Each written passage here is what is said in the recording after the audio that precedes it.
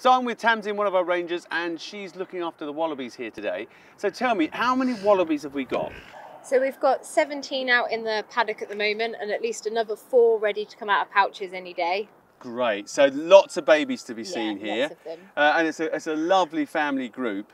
And they are iconic, aren't they? When you see those Wallabies bouncing around, people love it. And they see the little baby sticking its head out of that pouch. So tell me about that process. How long is Mum pregnant for? So Mum's pregnant for about 29 days and then she gives birth to a little embryonic Joey that will then climb into the pouch and will be in there developing for 9 months. And then as soon as that little Joey's developed, it will be in and out of pouch and with Mum for a further 3 to 9 months on top of that. Right, and what species have we got here?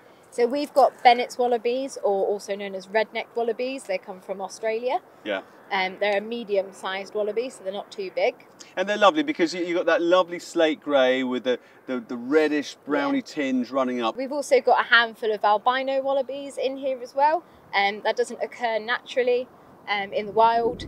We don't breed ours to be like that. We don't really want them to come out albino because they do have quite a few issues. And one of those issues for the albinos is the fact that they get a bit sunburned, don't they? A couple of them need a bit of sun cream every now and then, especially one of our older boys needs a little bit of extra care. A little bit of TLC. Yeah. And food-wise, I mean, they're on a lovely grass paddock. You see them grazing a lot. Grass is obviously important in their diet. What about the wild? So in the wild, they'll also eat lots of browse, lots of branches off the trees and things like that. But they'll also root around for large leafed plants, as well as lots of roots and anything they can get a hold of.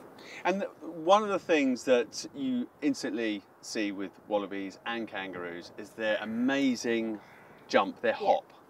And they really go for it. They go quite fast, can't they? Yeah, so they've got incredibly powerful back legs. And when they do really get going, they can go at quite a speed.